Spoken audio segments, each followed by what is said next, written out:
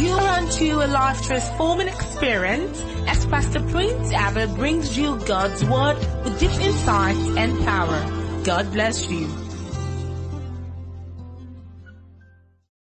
Good morning. Just turn to your neighbor left and right and just greet him, shake his hands and bless him. Tell him we're welcome to church. Just thank him and, Okay, so you may be seated in God's presence. Matthew chapter 15. Matthew chapter 15.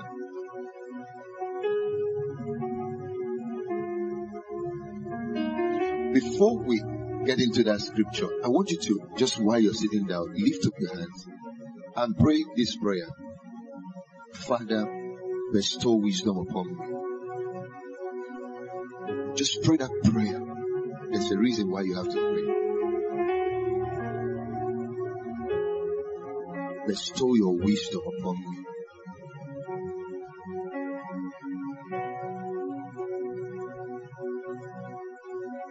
A man who has divine wisdom will learn faster, will grow faster, will become a better leader than a man who has no wisdom.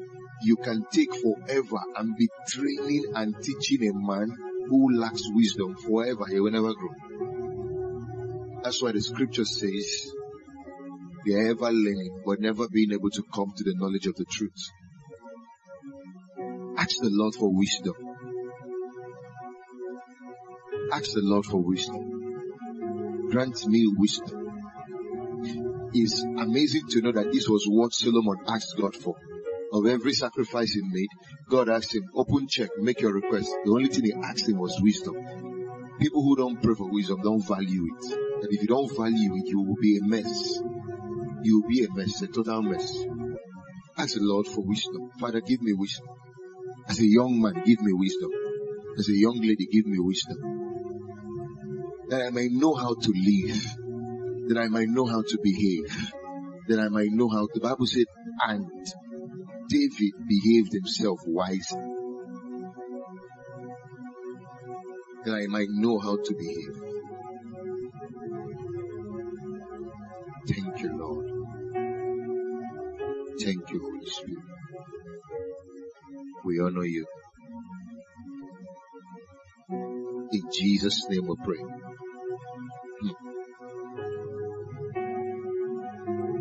You know, the scripture says, he that lacks wisdom, let him ask of the Lord that giveth liberally, sparing not. Because the value for wisdom cannot be overemphasized. That's why God says, if you lack it, ask for it. And how do you know that you have wisdom? They are actually signs of a man that has wisdom. That's not what I'm here to talk to you about. But I'm going to give you that divine instruction. If you want to be a great man and a great woman, you need the wisdom of God in your life.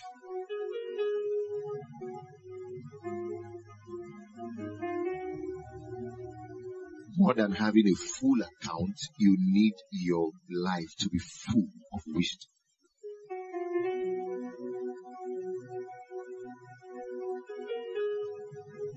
Wisdom is not knowledge. Knowledge is the acquisition of information. Wisdom goes beyond knowledge. Wisdom now is the right application of knowledge. Wisdom is not knowing something. Wisdom is applying something.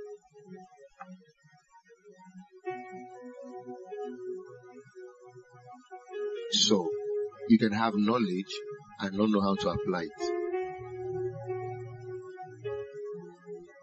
You can know something and not know how to use it. You can have a powerful relationship and not know how to profit from it, and not know how to service it.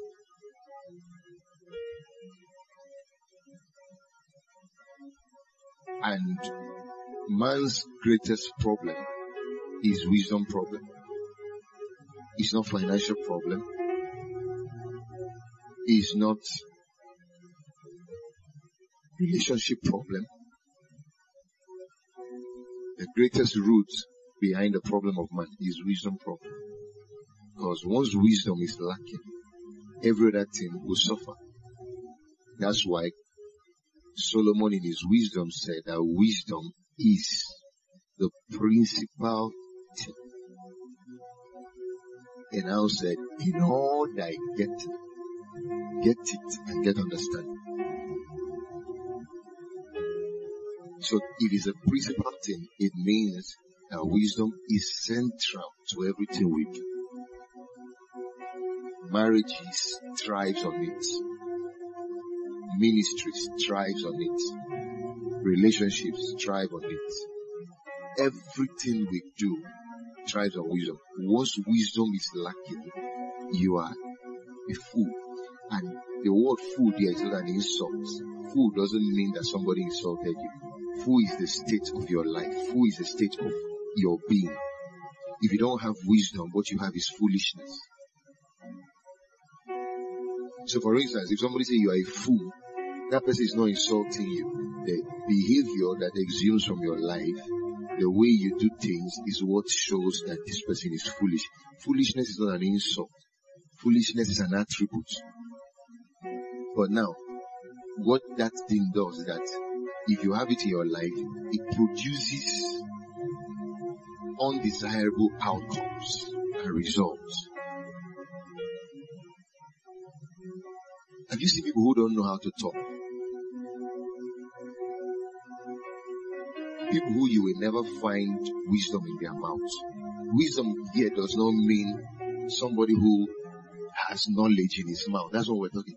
Somebody who does not know how to say certain things.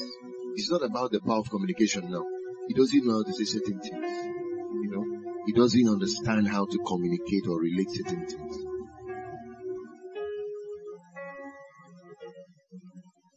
Now, as I teach you, part of the things you will see,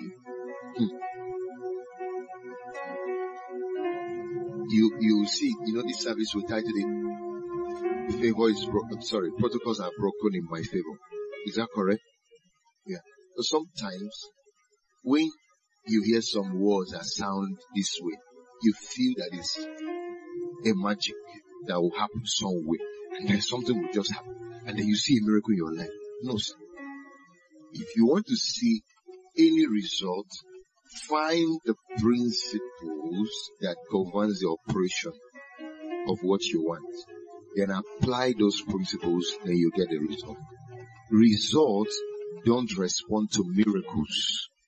If result does respond to miracles, I can tell you and beat my chest, I'll tell you that results respond to miracles only within 2%. For instance, if you're sick now and I pray, you'll get healed. That's a miracle. But after getting healed, I will not keep praying for you to stay in health. What will now keep you in health is principles.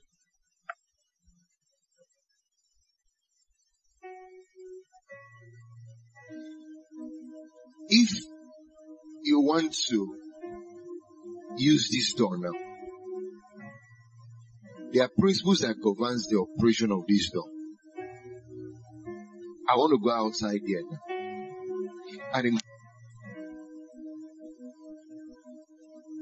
in my going out, I start doing this door like, hello? What I'll end up doing is damaging this door. That is if I finally damage it. Or what I'll end up doing is not being able to exit this door. Why? I'm not following the principle. There's a principle that governs the opening of this door. That principle is that you have to hold the handle and pull it down. It opens with ease. Have you gotten what I'm saying now? Yeah, I try to open it. It can't open. If I now come and start saying, hey, I don't want to open it this way because I don't feel like it. What I feel like doing is doing this. Your feeling doesn't matter. I don't think I want to, this is the way this door must open. I don't feel like opening it like this. You will stay here and your feeling will keep you here. You have to ignore your feeling and subscribe to principles.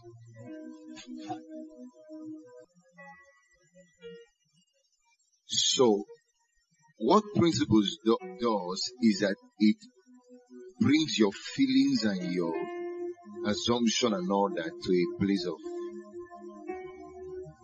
if you want to live life by feelings and by assumption, you won't get results.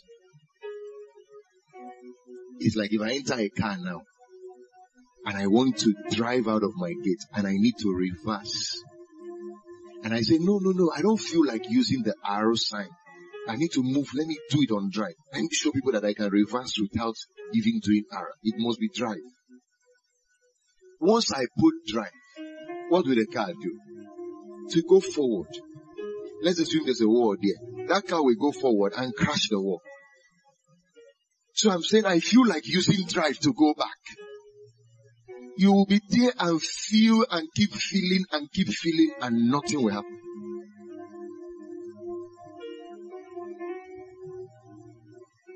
If anything happens, it will be opposite of what you want. What you want is to go back, but you're trying to use drive. The drive will give you what is programmed to give. There are principles that governs everything.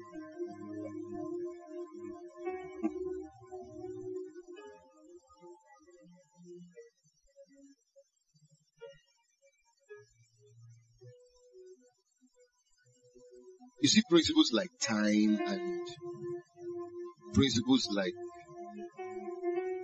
let's even take some natural principles of life. Gravity. From the creation of the world till now, that principle has been constant. Your feeling can't change it. No matter how you wish that when you throw this mic, it will suspend in the air.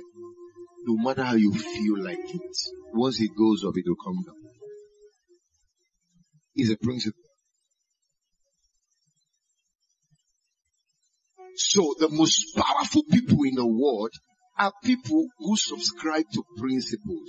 That's why I told you to pray that prayer. People who subscribe to principles. They don't live their life based on emotions. Their life doesn't run based on sentiment. Their life doesn't run based on feelings. Their life runs based on principles.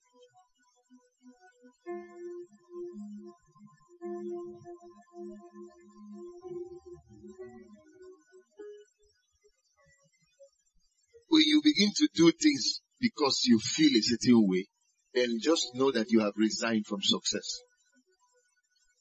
You have resigned. That is, you long wrote your resignation letter and say, I'm not part of the equation of success. I don't want to even be successful, so let it just go.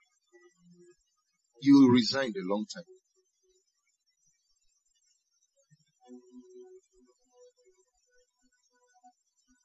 The principle for me is that no matter how stressful the meeting of yesterday is, I must be in the service.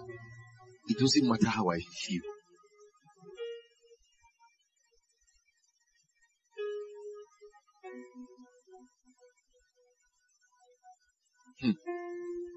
You want to raise the most powerful people, the most powerful church, the most powerful businesses, the most powerful anything.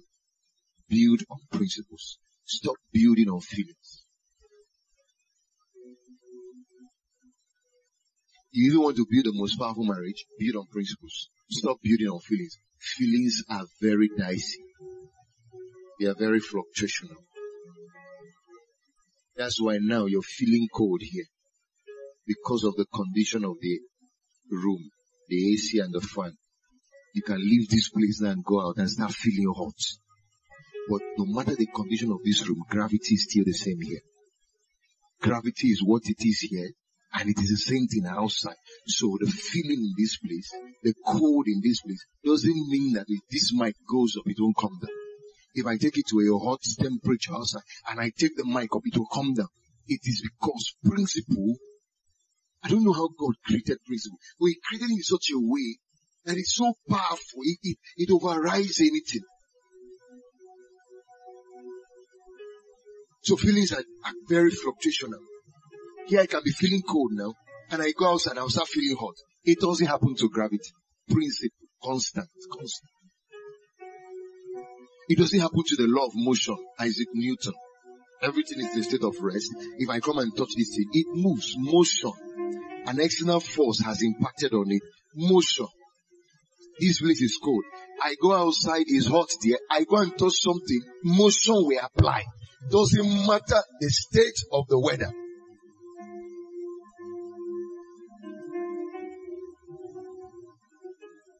So, if we learn now how to subscribe to principles, that's why you see religion is a thief. Religion is the enemy of God and the enemy of the kingdom. When people function based on religion, they put principles aside and then think that by having a certain form that they are pleasing God. Are we together? You don't need to, these are things that, Are we here? Are we together? The real indices for success is what I'm teaching you now. Leverage principles. Leverage wisdom. Okay.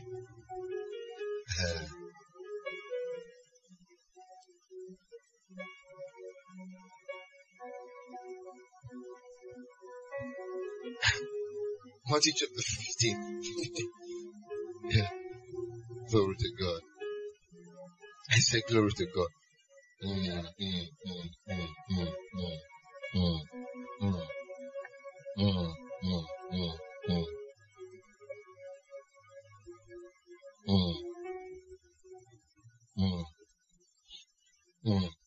Now, when I start showing you everything I'm going to show you, you will really see that 90% of the principles I'll show you there are tied to wisdom. Are we there already? Matthew chapter 15, verse 22. I know your stuff is so inside this time around. I wish it was here, but no problems. And behold, a woman of Canaan came from that region and cried out to him and saying, okay, have mercy on me, O Lord, son of David. My daughter is severely demon possessed. The next verse. But he answered her not a word. The issue is, what do you do in this kind of situation? For some, is to get angry. But you want protocols to be broken for you. You are praying. God, break protocols for me. Give me favor, Lord. Grant me favor. The thing just came. You pray some people sometimes. They want to show you and all that. The people say, wait, I was taking my bath. I'm ready now. I was doing makeup. I just finished up back. Amen. It's wisdom to laugh when they crack small joke. Even if you don't feel like laughing, just do some ha ha ha ha. It's wisdom. Amen, somebody.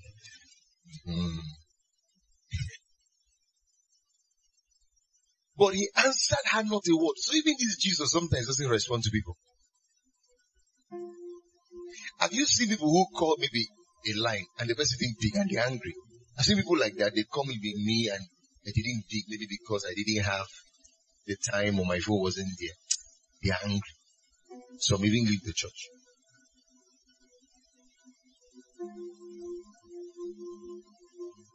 So even Jesus doesn't pick calls sometimes.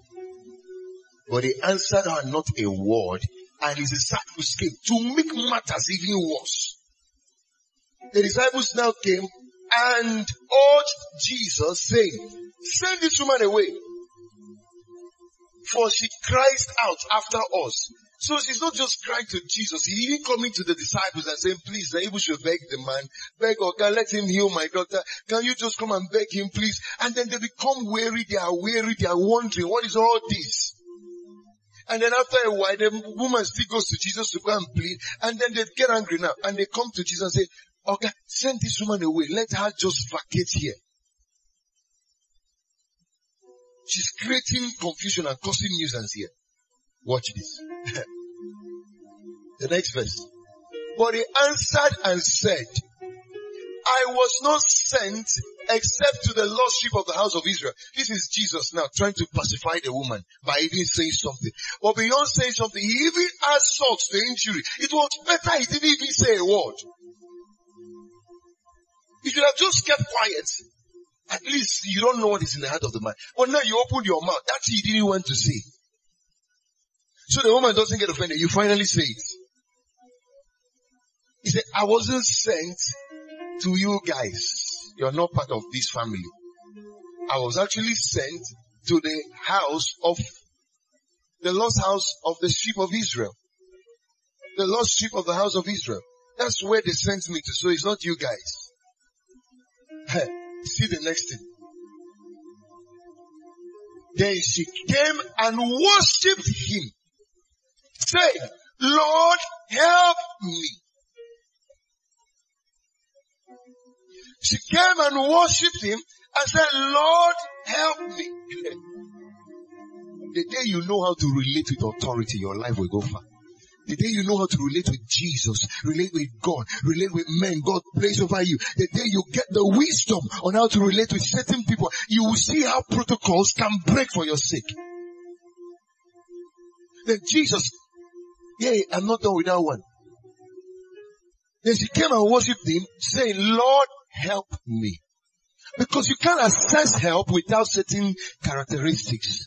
You can't access help without certain attributes in your life. There are some things you are doing that is repelling help from you. There are attitudes you exhibit sometimes. Sometimes you don't know. You are innocently ignorant, but you are doing these things and it's repelling help. God wants to take you to the next level, but there are certain things you need to observe.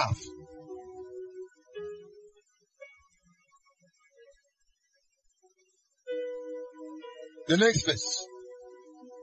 But he answered and said, this is to make matters worse again. This woman has worshipped him. Look at somebody bowing down and worshiping him. And Lord, I love you. I revere you. Please help me. And the man goes again. But he answered and said, this time he has added not only salt to the injury, he has added pepper to the salt and the injury. He said, it is not good to take the children's bread and throw it to the little dogs. So you didn't only say that you didn't come for these people, you came for the sheep of Israel. You went further to say that it's not good for me to take the bread, which is the healing. It's not good for me to take the bread and give it to little dogs. So this man now tells this woman, you are a dog. A puppy, that's what it even says. Not even a mature one that eats. They are mature dogs. When you see them, you have reference for them. Somebody hear what I'm saying? See, you are a puppy. You have not even finished growing. So we don't even give bread to people like you. Watch out on that. The next verse. And she said, yes, Lord.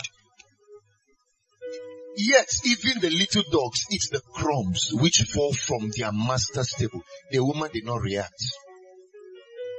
The woman did not say, you call me a dog, I've taken enough. The first time you say you didn't come for us. Now you're calling me a dog. Not just that you called me a dog, you even called me a little dog. I can't take it. Carry Abigail, let's go home. If we don't hit you, let's go and look for Babalawo to heal you somewhere there. This man, that's how you are arrogant. You claim you're a pastor. You claim you're a leader. You claim you're Jesus. See how you're insulting people everywhere. What kind of leader are you? Let me tell you something. There's something about leadership. Leadership is the mirror of your character. Authority is what mirrors who you are. Authority is what mirrors your nature.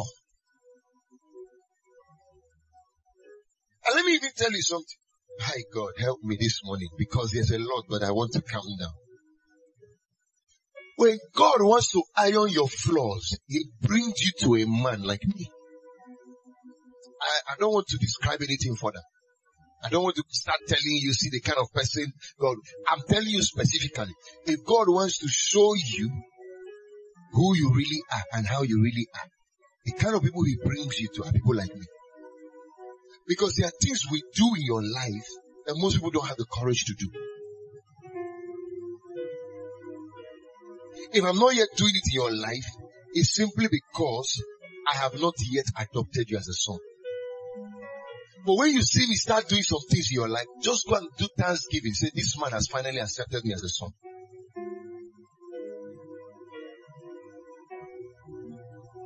For instance, if I ignore the things you do, it doesn't mean I'm afraid of you. Ignoring the things you do that are wrong simply means I'm here to accept you. It simply means that I am not sure you've even accepted me as a father. Because the two-way thing. If I know this guy is not calling me father for mouth or daddy for mouth, this person sees father, he knows this is my father. It's something he knows. I won't hold back on anything. If I need to stone you, Mike, I will stone you, Mike, from where I am. That's me. You do something wrong, I will fire you from there. That is acceptance speaking. You do something wrong and I turn off my phone and keep quiet. That is rejection speaking. Rejection here is not throwing you away. Rejection simply means that you've not given me opportunity to father you. Because this kind of woman knows something. There's something she knows that made her qualified for breakthrough.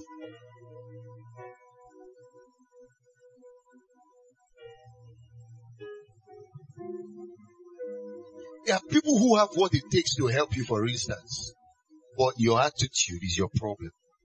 There are people who have certain numbers on their phone, certain contacts, they have certain platforms, they have certain places you could move there and become, but your attitude, your behavior,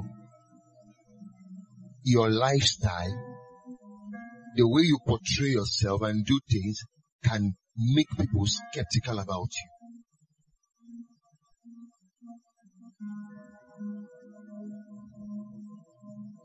How you treat precious relationships that enter your life can end up determining whether the next door opens for you.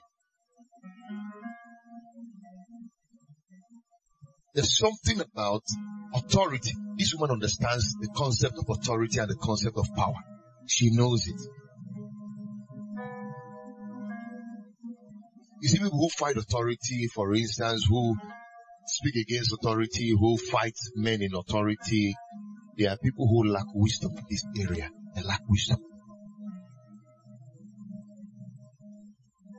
People who abuse access.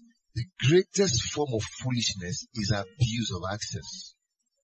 The Bible says that a wise man seeth danger and he hides himself. What that means is that there are certain things, because you're under authority and you are around authority, there are certain things you should not do. Doing them will portray you in a certain light. And once people who are above you start seeing you in a certain light, there are doors they can't open for you. Because every door you want to pass through, the key is in somebody's hand. You didn't hear what I said? All keys are not in your hand though. Understand it? All keys are not in your hand. There are doors you want to access. You are knocking on that door. The door is not opening. Find who has the key to it. And when you meet that person, what releases the key is not your height. It's not that you're fine. It's not that you wear. It is this thing, this attitude.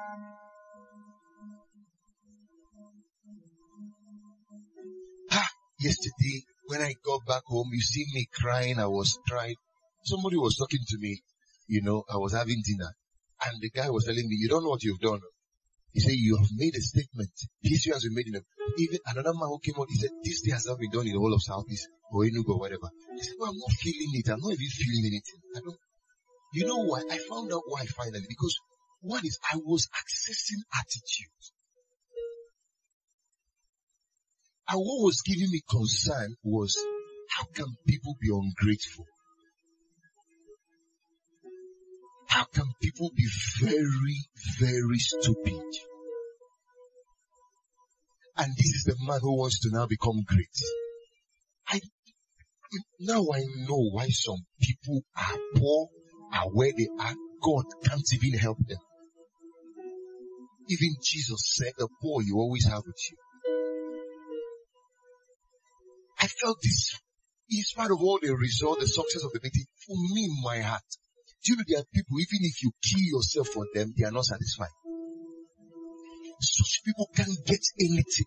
Go and mark it somewhere. And if you're here, hear me now. I came here to help you people this morning. You want to see things broken, protocols broken. There's the kind of man you must be. This kind of woman you must be. All these culture, some of you inherited maybe from your family or from your company, it will trap you. There are sometimes even what is standing before you is the miracle you've been praying for, but you can't see it. Your eye can't see it. I wonder what kind of human beings is some people. For the continuation of this message, please play the next track.